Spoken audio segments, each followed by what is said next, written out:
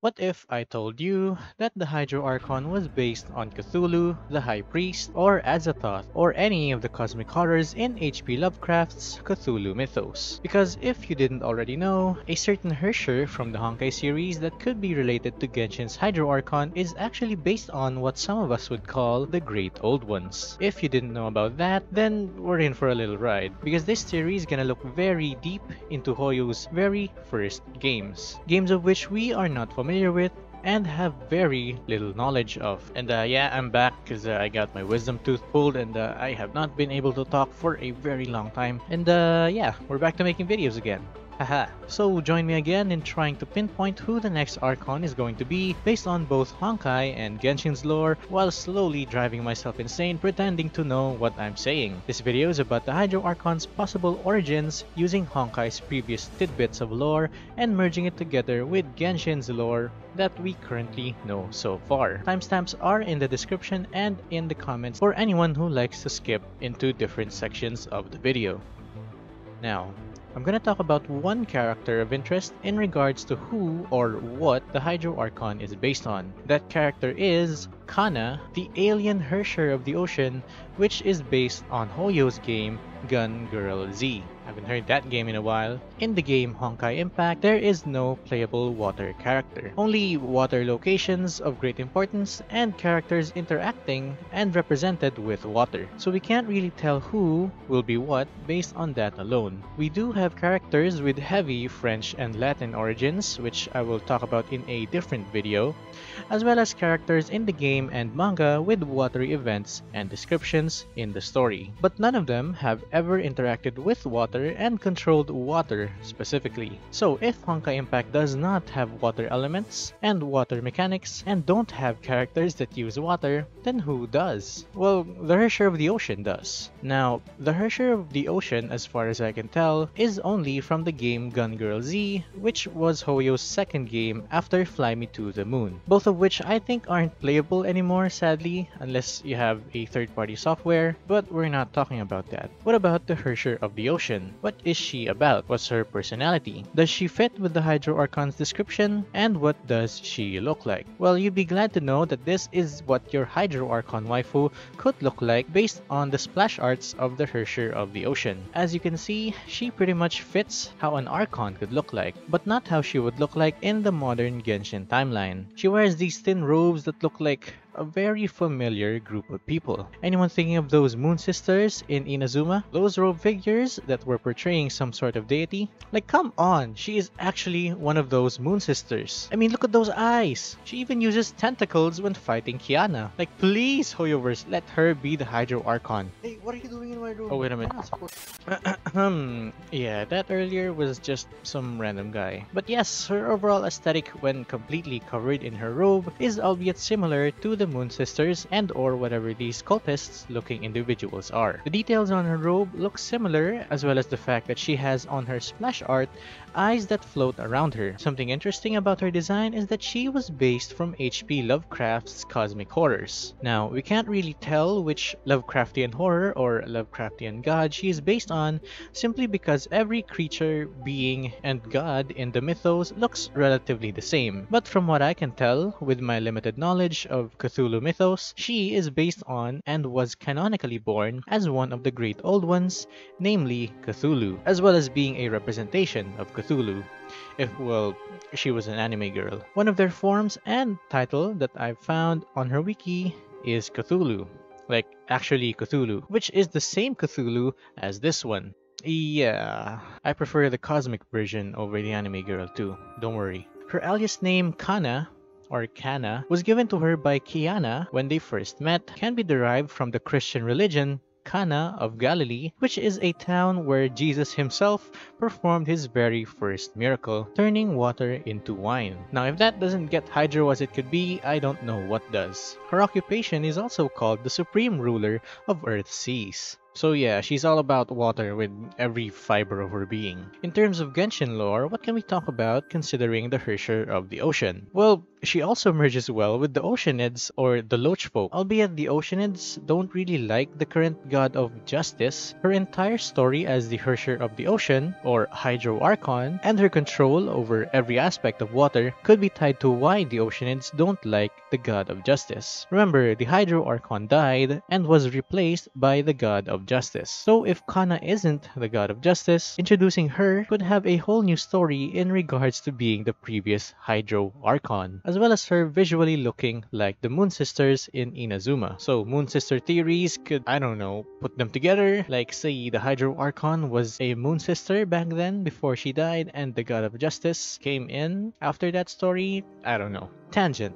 Let's think for a second that Hoyo does choose Cana in her backstory as the Hydro Archon's lore. Then if we take into account the inspirations from her design and lore and put it into gENSHIN's, that would mean that the conventional gods and demons aren't the only things that we could find out there. How each god looks like would also be radically different than what we already know. Since Cana was born as one of the Great Old Ones, then it wouldn't be outlandish to think that there might be some other Great Old Ones out there. Not just the Great Old Ones, but even the outer gods, which are basically personifications of the entire outer space as a whole, and serve as the representation of the fundamental aspects of reality. For example, Yog-Sothoth and Azathoth, the first outer god. Compared to the Great Old Ones like Cthulhu, the outer gods transcend form and exist indefinitely. For lack of explanation, think of the outer space, or dark void that Phanes was born from, the one called the Primal Void. That's basically the outer gods in H.P. Lovecraft's mythology, a personification of what should only be planes of existence. I mean, as if Ars Goetia and other mythologies, demons and gods aren't weird and cryptic enough, right? If this is true, then we get to see some eldritch horrors in gENSHIN as well. Back to the Herrscher of the Oceans in game lore and description, her entire backstory is that she was born not from this world. We're talking about Earth, by the way. She was born as one of the Great Old Ones, which was canonically based on Cthulhu. And after she became Herrscher, yes, she wasn't a Herrscher right away, she was but a being and a member of the Great Old Ones. Now then, after she gained her Herrscher power, she then decided to wipe out her entire race and started conquering and destroying worlds. She quote-unquote turned civilizations into insane beasts and committed mass genocides in large scale, end quote. So what's bigger than genocide? Mass genocide. And what's bigger than that?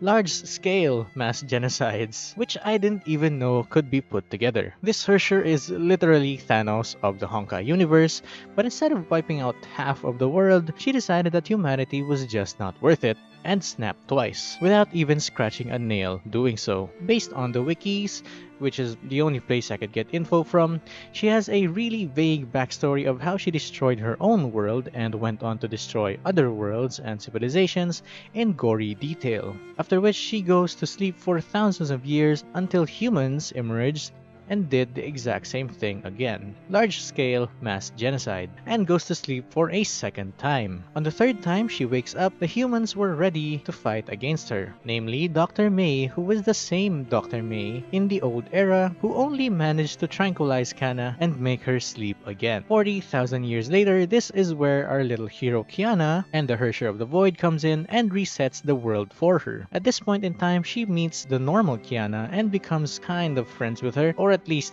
that's what I think happened. Later on they fought and she was sealed on Giano Island for another 40,000 years, which, surprise surprise, is also a place in the mainland with a pretty big river in the middle of its city. After the time skip, Cana wakes up for the 5th time. Is that right? The 5th time? She wakes up again and decides that she wants to make Kiana's reincarnation her waifu for all eternity. Don't ask me how that happened, but unfortunately for her, she was sealed up and is sleeping again for the 6th time. Man, this Herrscher really loves sleeping, doesn't she? Oh, she actually does love sleeping. Now, we know what she is, who she is, what she looks like, but what does she do? Well, based on her description, she is quite a unique character. Her Honkai power is so powerful that she turns everything around her into Honkai beasts just by standing near them. And I quote, her powers were so great that she could easily turn people into mindless beasts or insane psychopaths capable of committing the worst kind of atrocities. Using this, she destroyed countless planets, End quote. Keyword countless planets. So Cana would most likely have been to other planets and galaxies in space. Sadly, she's the only one of her kind that's left that we know of, so we can only hope that there were more great old ones somewhere in the universe of Honkai. She is immortal, like other Herschers of course, and has a plethora of abilities including telepathy, flight, shapeshifting, brainwashing, reality warping, teleportation, possession, telekinesis, and capable of controlling multiple natural elements like air, water, and earth. Of course, as a deity that has absolute control over the Earth's seas, she can only control air, water, and earth. But who's counting, right? Notice that all her abilities fit the description of what the actual Cthulhu can do. Her brainwash ability and shapeshift, as well as possession ability, is what interests me the most. Because if the God of Justice can also do these weird, crazy things, then her story, as well as the entire story of Fontaine, especially since it's about masks and masquerades, is going to be very interesting. Think of how many aristocrats and nobles she's already brainwashed with her abilities. It's gonna be weird though how Hoyo can integrate that into Genshin. Maybe we can control hilichurls for a short period of time, or make hydro pets and creatures like the hypostasis. Now, according to trivia, she is the very first Herrscher to get away without getting hurt whatsoever. So this means that she's the only Herrscher that still has not been dealt with. Every other Herrscher we've fought and run into in Honkai so far has been defeated and or subdued properly by the Valkyries. Even Cana technically beat the Herrscher of the Void in some sort of way, and after that becoming the Herrscher of Flame Scion. So in regards to Cana, she is still the original Herrscher of the Ocean, and there hasn't been any other person or being to inherit her core. All the smaller details like that, as well as her aliases, hobbies and goals, and even crimes are listed in her wiki if you want to know more about Cana. But that's pretty much everything that I could squeeze in terms of her origin, inspiration, relation, lore, and a bit of theory. So Cana checks out a lot of the boxes that you would want from the Hydro Archon, or God of Justice. Her personality, from what I can tell, is that she loathes humans and boasts her being a god to them on a daily basis. She has the perfect judgmental character against humanity and maybe possibly against other gods too. She is the canon Herrscher of water and could therefore be easily linked to the Hydro Archon, along with her rather disturbing backstory and origins of terms related to her, as well as being part of the Honkai universe and having art and design already made since possibly before 2014. She is the perfect and ideal candidate to be the Hydro Archon. But there is one problem. Nobody, and I mean nobody, knows her right now. I mean, did you know her before watching this video? I mean, props to you if you did. But basically, everyone and their grandma is either coping in Genshin right now, thinking that Durandal or Mobius is the Hydro Archon after those skins right there, or happily playing Honkai while reluctantly waiting for Hoyo to update Genshin. So most likely, everyone wouldn't know about Cana, the Herrscher of the Ocean, since her story dates back all the way to Hoyo's second game, which I'm pretty sure people know about, but don't know anything about either. I will say, however, that she ticks a lot of boxes that Hoyo would need to hype her sales and character. I mean, who doesn't want an eldritch horror that is the embodiment of madness and spite, right? Everyone loved it when Fuwa got her psycho phase, becoming the Herrscher of Sentience. A little sprinkle of power creeping to ruin the game state and give her a skin right away, and you have the best character in all of Genshin.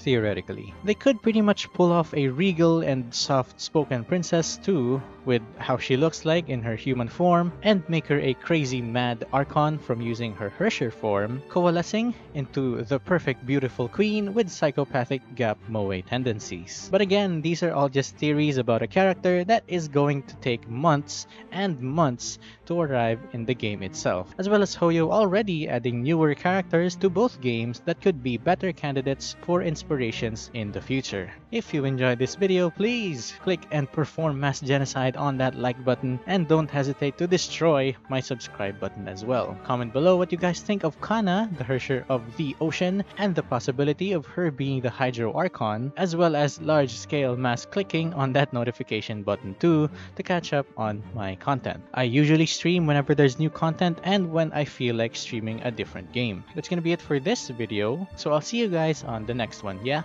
bye!